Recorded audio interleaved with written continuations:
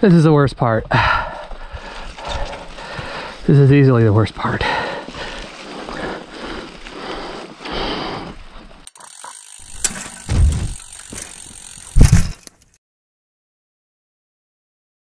The Green River Goat Mountain Loop is a bad idea. I'm not telling you not to do this ride. Quite the opposite, in fact. Assuming you're in decent shape, you should absolutely ride this bad idea. All of the needless torture you're about to subject yourself to notwithstanding. Get to the beginning of this ride by following Google or Apple Maps to the trailhead listed on Trail Forks. The roads between the trailhead and the highway aren't great, but they're passable with a normal passenger car or your excessive, superfluous adventure van. There is a decent amount of parking at the trailhead and even enough room for you to park your glorified jalopy of an adventure van. If you want to camp overnight, there's also room to pitch a tent if you're not given to shameless excess. I slept in the back of my car and it was fine. It was just fine.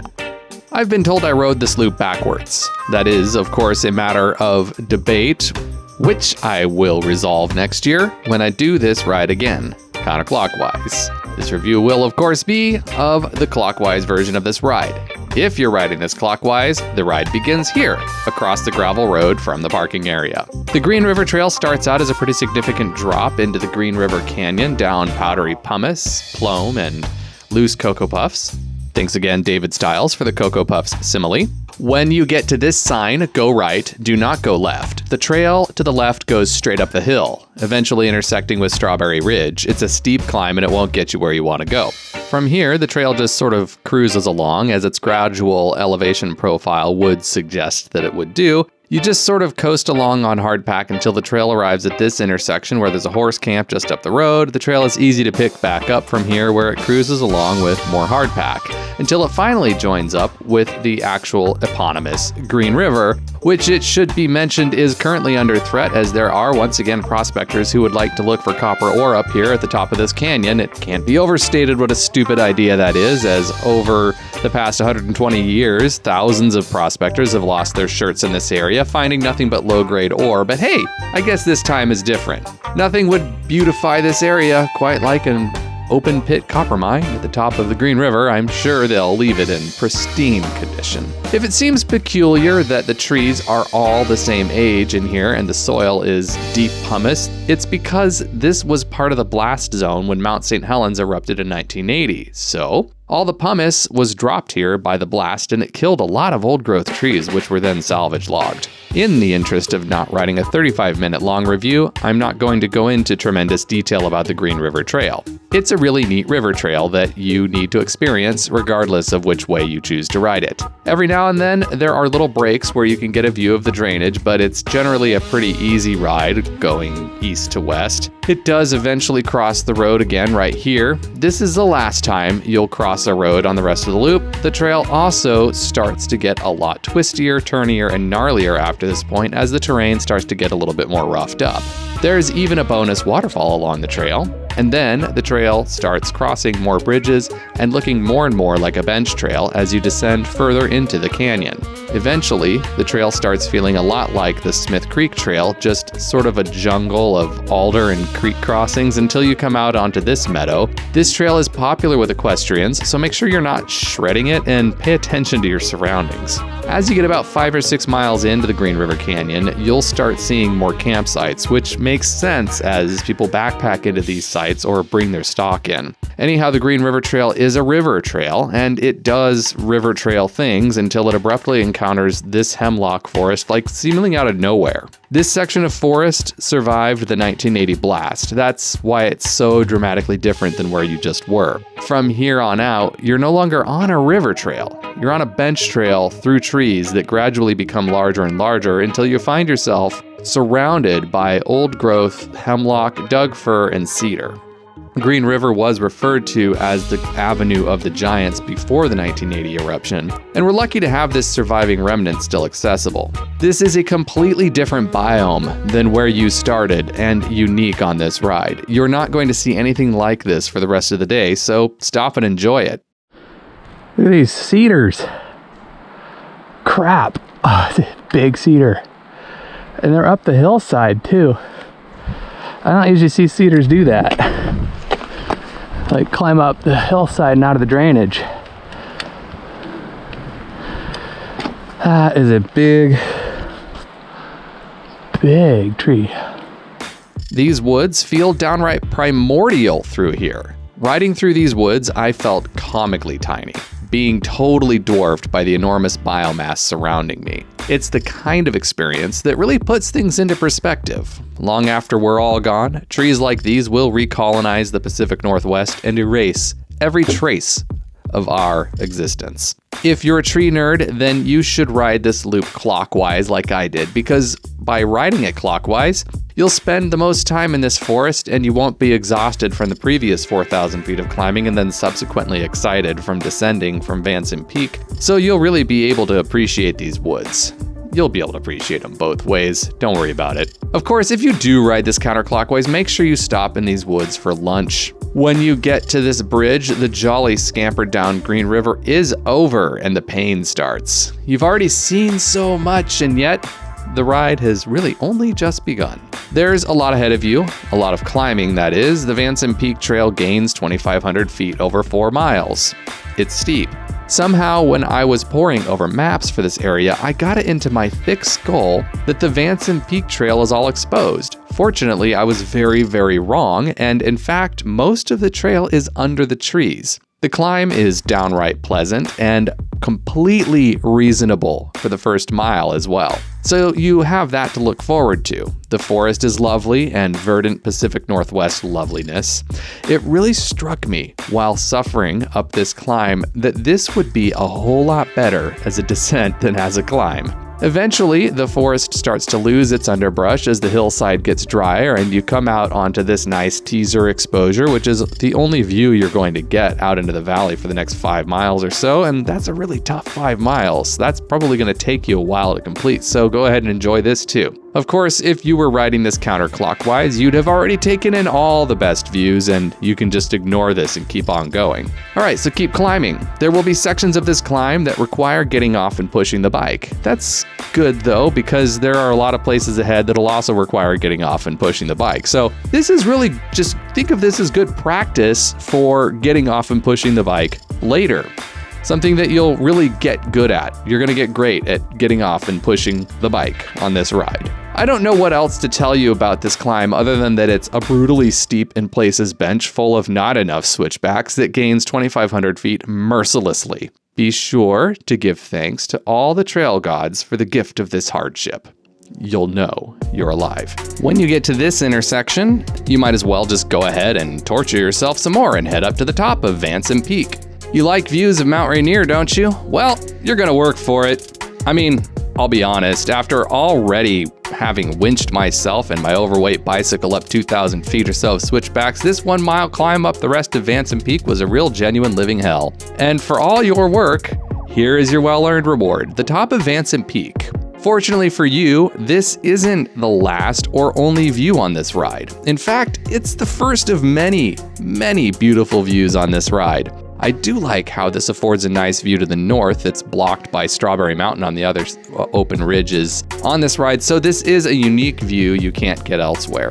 It's also a really cliffy view. Is cliffy a word? It is now. It's just all cliffs all around, the kind of steep scenery where you're looking straight down on the tops of 100-foot tall trees and feeling on top of the world, at least until a plane flies overhead. We weren't bothered by a lot of planes on this ride, by the way, because of COVID. Stick around, eat lunch, chit-chat, complain about the nightmare you just witnessed, and get ready for some more torture because we're not done yet. We're not even close to being done yet.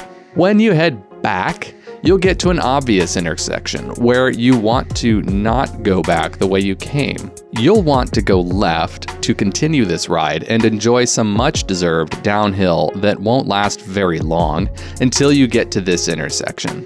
This isn't very complicated. Go up the really steep hill.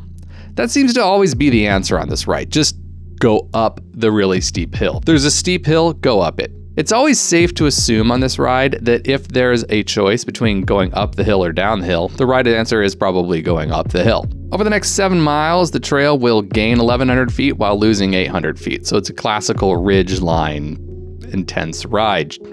And all the climbs from here forward are very, very steep. The nice little downhill interludes on this ride are well earned, although admittedly they'd be a lot more fun if they were all at once instead of every single one of them being followed by a brutal climb that makes you gain back every inch of elevation you lost while you were having fun.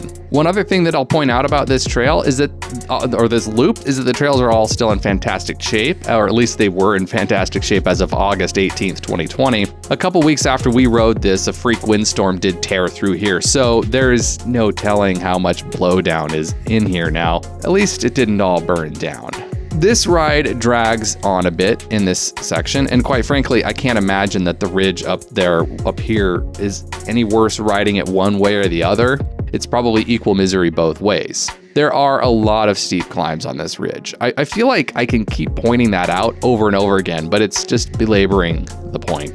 Rather than go over each and every punishing climb in excruciating detail, I think it's sufficient to simply point out that there are a lot of hike-a-bike steep climbs on this loop that are hard to believe. I think I finally got the sense this trail was getting the better of me when I rounded this corner, looked up at this imposing cliff in front of me, and started swearing. Yes, you do have to get up and around that knoll, but this is the last sustained and steep section of pushing you'll have to do on this ride, and it's less than a mile long. If you're a stronger rider, you'll probably be able to pedal this section. I did not pedal this section. Also, mercifully, the grade slackens as you pass by the Cliffs of Doom, and you'll be able to pedal again just as the views start really opening up to the north. This is welcome. This is a sign that the hardest part of your journey is almost behind you.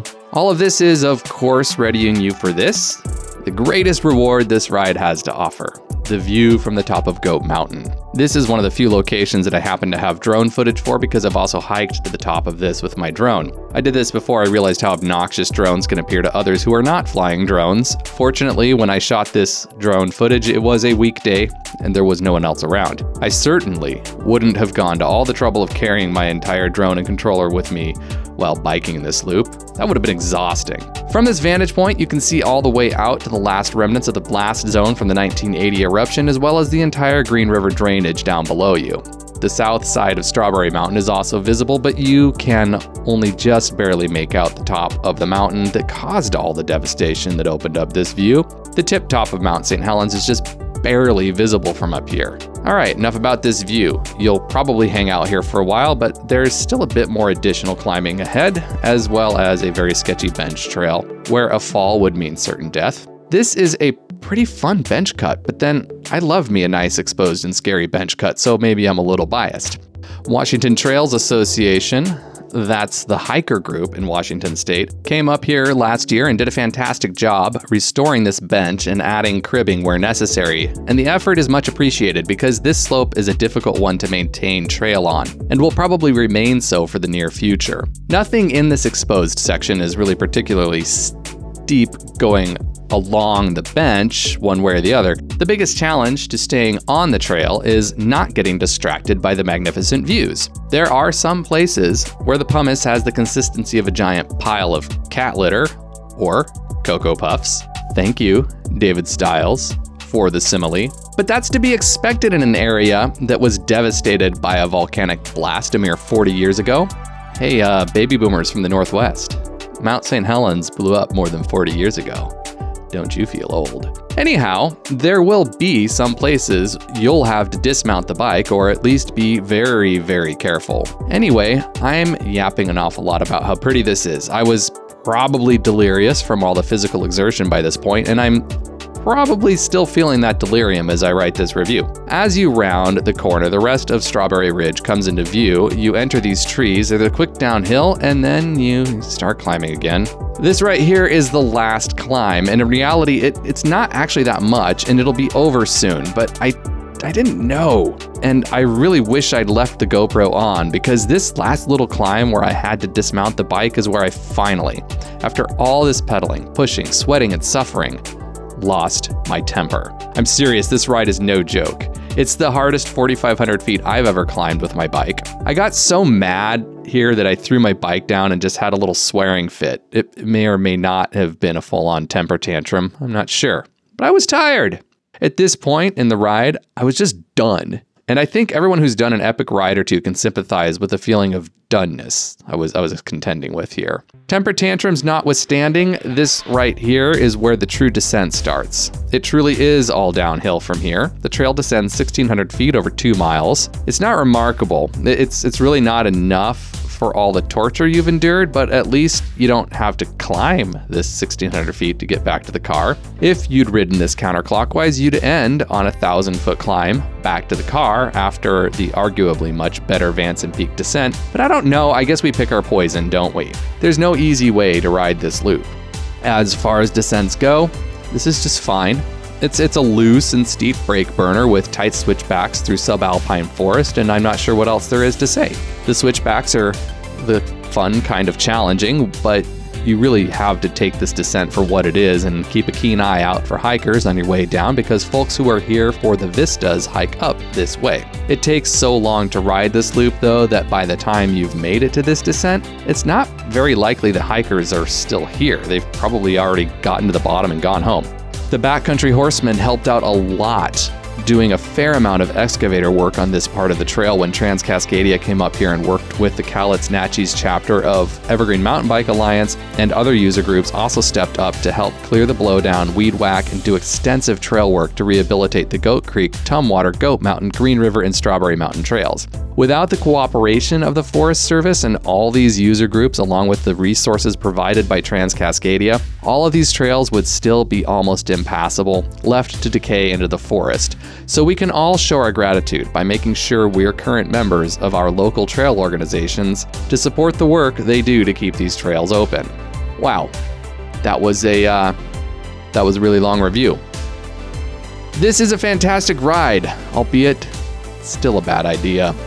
I'd like to take this moment to thank all of my subscribers and my Patreon supporters. If you'd like to support me, navigate to patreon.com/voiceovertrails and choose a membership tier that feels right for you. If you want your name mentioned at the end of this video, you can become a Hero Dirt level sponsor just like Heather Van Valkenburg, Jason Moore, Ty Morgan Marbett, and Todd McCarthy. Now, get out there and go ride your bike.